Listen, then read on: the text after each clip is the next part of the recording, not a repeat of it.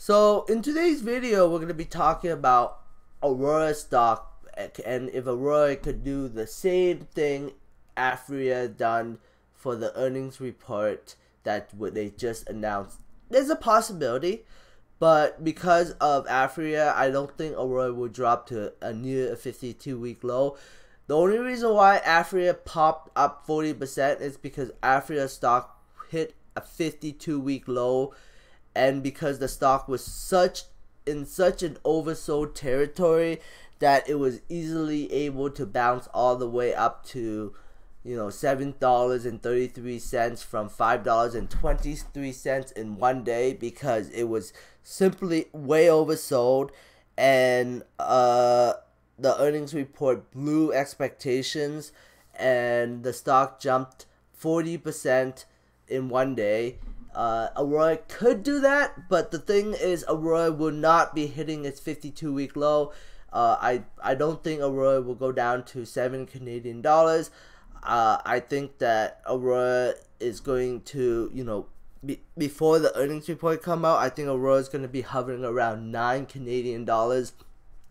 So I think, Aurora is going to push up to maybe 10.50. So that's probably going to be about a 10 to 20% return, not a 40% return. But if Aurora was to hit around 7 Canadian dollars, it could make a 40% return. Like if we look at 668, you can easily make a 40% return by hitting around 10 Canadian dollars.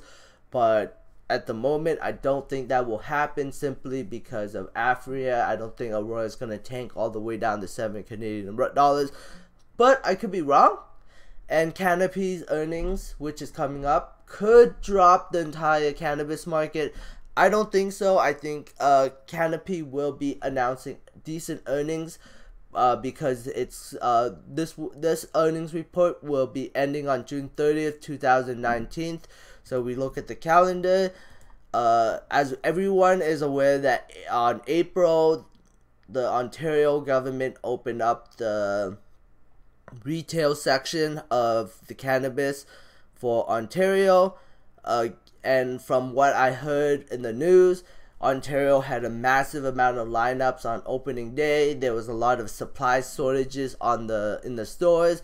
So that means that sales were very, very good in Ontario for the month of April, May, and June. At least that's my opinion. So I think Canopy is going to announce amazing earnings report. They're not going to be cash flow positive, because Canopy has indicated that they will not be cash flow positive. But their gross margin will improve. Their revenue will be dramatically higher. And hopefully their net income and their profits will be, their net loss will be dramatically improved, and they won't lose as much money as they did last quarter, hopefully. But we'll see what happens. Aurora has not announced an earnings report yet. They should be soon, but they haven't yet. I think maybe they're waiting until Canopy announces their earnings, and then they will announce a date for earnings right after Canopy announce earnings. At least that's just my opinion. I don't know for sure, but I know Aurora will be announcing earnings probably late August, maybe early September. Late August to early September. That's when I think Aurora will be announcing earnings report. But at least that is only my opinion. I don't know for sure when they will be announcing earnings. But I honestly believe that Canopy, when they announce earnings, I think the stock will pop another 10% to 15%, in my opinion only. But we'll see what happens. Last quarter, Aurora announced earnings. It was not bad. It was about $65 million of net revenue, which is not bad. And next quarter is definitely going to be an increase in net revenue. Why? Because the Ontario government has opened up they will include 3 months of Ontario sales, and I think Aurora did pretty well in Ontario. I could be wrong, but I'm pretty sure Aurora has one of the top brands in Canada. From what I can see, Aurora products sell out really well. You know, and the medical patient will definitely be increasing next quarter, simply because they're probably stealing medical patients from CanTrust. That is my alarm clock. Sorry about that. Yes, they will be increasing the medical patient. That is for sure. Their cash cost to produce per gram will decrease. I think it's gonna decrease to maybe $1.20.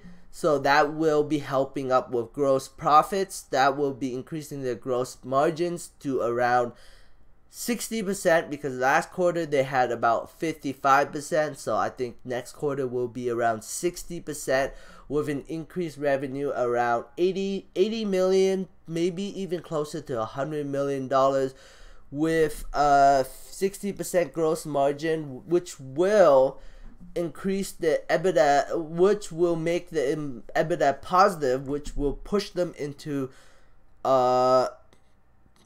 net income, will push them into a positive net income, which will be a profitable quarter. If they were a profitable quarter, I think that the stock will be pushed up, in my opinion, pushed up to about you know, 10% profit. No, I mean, sorry, like a 10% increase after earnings, 10 to 20%. It all depends on where the stock price is, in my opinion. So I'm gonna end off the video with the Aurora Cannabis executive weighing on the company's latest earnings report. So let's begin. Check out shares of Aurora Cannabis lighting up on the back of its earnings report last night. The company missing Wall Street expectations, but still posting a 20% jump quarter-on-quarter sales. Aurora now the best performing pot stock this year, up more than 70%. For more on the earnings results and the state of the cannabis industry, let's bring in Michael Singer, executive chairman at Aurora Cannabis. Michael, thanks so much for joining us. We do appreciate it. Thank you for having me. It's an exciting time in cannabis. You've got recreational sales going on along with medical. Where do you see that pie shifting to in a year or 2 years? And I guess embedded in that question is, how do margins look once that shift occurs? I'm presuming that medical marijuana has higher margins than the recreational side. So they do, yes. Our focus is really right now in 3 different buckets. So we continue to build out our international footprint. We're currently in 24 countries. We're the first mover in each of those, or most of those countries. We see that as a tremendous opportunity where we have very limited competition. And so for us, it's about continuing to build out that global footprint. We're also focused on the U.S. market. That's a market, obviously, that is too big to ignore. We're in the middle of creating a very unique strategy so that we could leverage, obviously, everything in our grasp, so that we could take advantage of course, to some extent, 2 prongs that the way we look at that market. One is obviously CBD, and we want to certainly operate within the federal regulations that currently exist, and those obviously are very limited. We expect those to expand over time. And through Australis, which is a company that we created last year and spun out to our shareholders, Australis will play, and they operate as a small MSO in the U.S. They'll play a part in our overall U.S. strategy, and we're going to leverage our relationship with Australis to ensure that we continue to deliver on a more global U.S. type strategy. And third, and maybe most important, is we're continuing to explore a different number of partnerships with the help of Nelson Peltz. As you recall, we engaged Nelson as a strategic advisor recently, and our relationship with Nelson is nothing. So you guys heard that, right? Multiple partnerships. So Aurora's not going to just go with one partner. They're going to have multiple partners. That is very exciting. I hope they announce at least one partnership sometime this year, because they do need money, because according to an article, according to one of my research, they owe $200 million plus as debt payment to a certain bank or somebody from because that's their payment for 2020. So they do need a partnership sometime this year, and hopefully if they get like a partnership and they get about $1 billion of revenue from the of cash from the partnership, then that would take care of any kind of bears talking about debt, and that will push Aurora stock up dramatically after earnings report. And if they get a partnership deal today, I mean, sometime this year, I can see Aurora hitting all blue sky breakouts and hitting 20 Canadian dollars. At least that's just my opinion. We'll see what happens. But that's what I predict that will happen near the end of this year. We'll see what happens. So let's continue on with the video. Nothing but amazing. Nelson is, as you know, a very thoughtful, experienced, and very strategic thinker.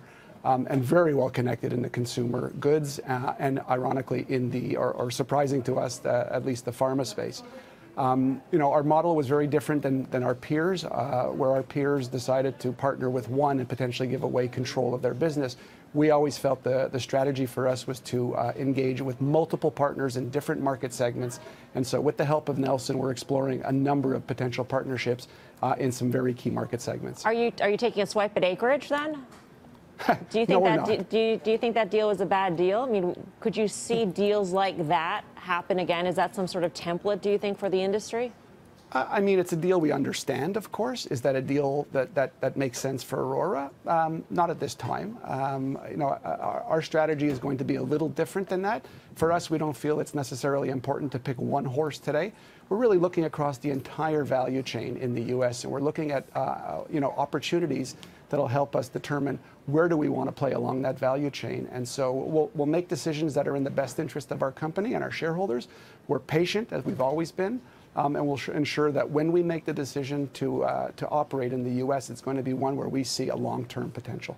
Hey, Michael, it's Tim Seymour. Thanks for coming on. You know, we spent a lot of time talking about some of these new .coms that aren't making money. Should we be concerned about the cannabis, you know, multinationals, and we'll call you that because you certainly are, that are not making money? Or tell us about the road to profitability. So our story is a little different. We put out some guidance very early in the year, and we put a stake in the ground that forced us to be very disciplined about our business. We said, one, we were going to, you know, obviously ensure that we were very careful about managing our expenses. And the stake we put in the ground was that in Q4, which is the April to June timeframe, we would be EBITDA positive. Based on the results we just delivered, our revenues are up, our margins are up, our production volumes are up significantly. They've doubled in Q3 versus Q2.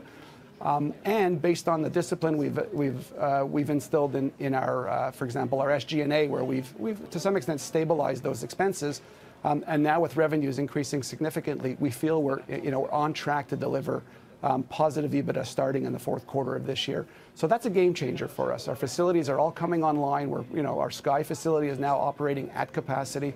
And so the volumes coming out of that facility will enable us to continue to tap into the different channels that exist for us. Of course, the Canadian medical, the Canadian recreational, and the European or the international medical markets are something that we're very focused on today. Should we expect some sort of deal or partnership with a major consumer products company, given Nelson Peltz's involvement with your company?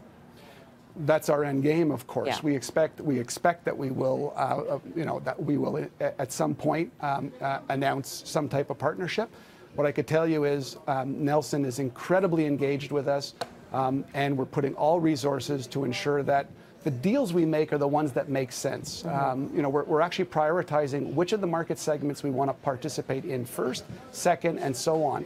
And so we're already engaging in those type of discussions. They take time. We're patient, but we're very excited about the status of those discussions. And of course, with Nelson and his team's involvement, they are incredibly helpful and incredibly thoughtful about how we're thinking about our partnering opportunities. Michael, great to see you. Thank you.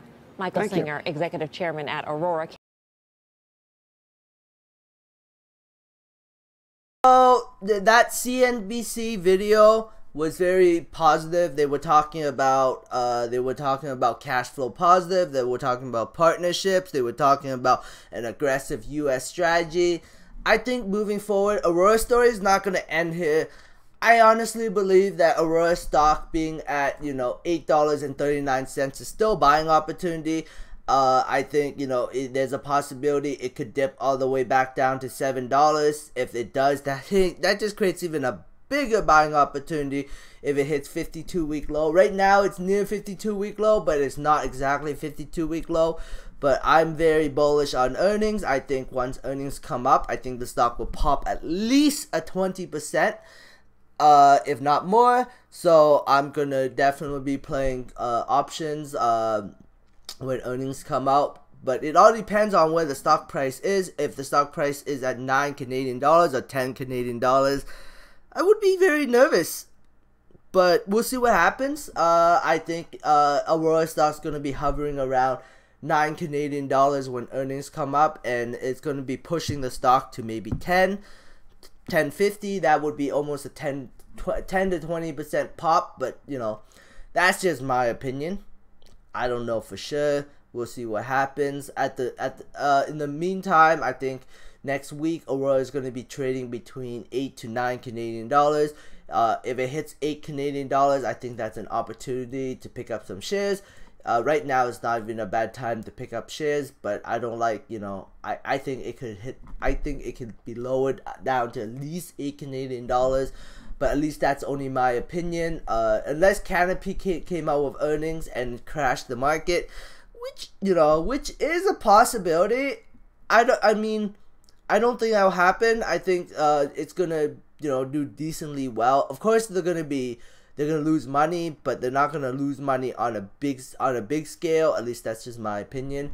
Anyways, thanks for watching, guys. I hope you enjoyed this content. Give me a thumbs up, it helps my channel grow. Subscribe for future updates, and have a great day. Bye.